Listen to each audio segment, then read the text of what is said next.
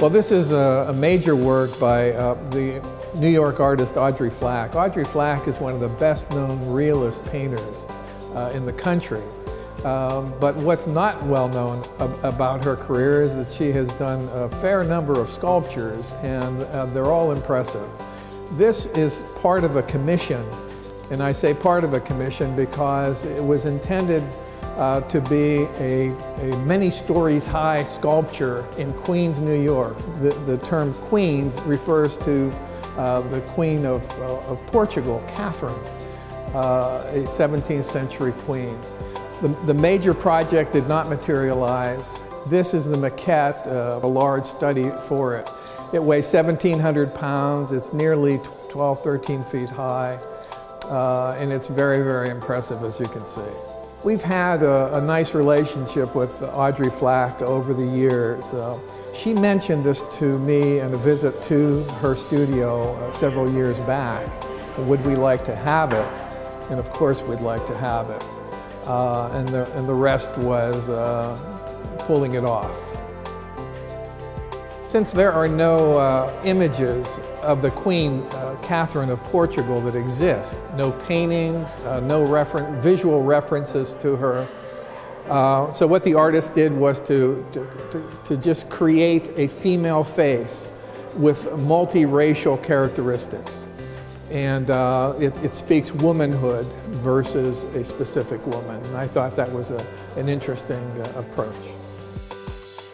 We had 3 companies involved in moving the Queen from storage in New York to storage in Youngstown, and then eventually, when we were able to pull it off, to get her into the building.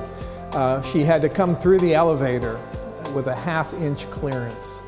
It was remarkable effort to make this happen. We measured and remeasured. We had the architect measure. We had Diamond Steel Company measure. We all measured to make sure that we had her dimensions just right. She came in a crate. The crate had to be removed at the loading dock, and then came the process of moving it through the Butler.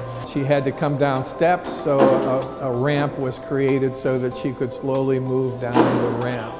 Then she had to go back up the steps and another ramp where she's pushed. And fortunately, there are some fairly strong people here in Youngstown, and it was necessary that day to use them. And eventually pushed right through the long Novak gallery. And then scaffolding had to be built around her, and the 2 parts put together. And then the final aspect of it all was to have a conservator from the McKay Lodge laboratory fit the 2 pieces together and then apply a material to make the seam disappear. It was a lot of people involved, a lot of effort involved, but in the end it really has paid off for the Butler. An afterthought was to have the Queen hold a globe, maybe making reference to the world, and to digitize it so that it is electronic and gives off these various colors, which adds an element, a special element to the sculpture. It was her idea, and we followed through with it, and she was delighted. She's placed now in our Beecher Center addition to the Butler. This wing is all about new media. And this is a very traditional media, plaster, white plaster. But the added electronics makes us feel better about her location here.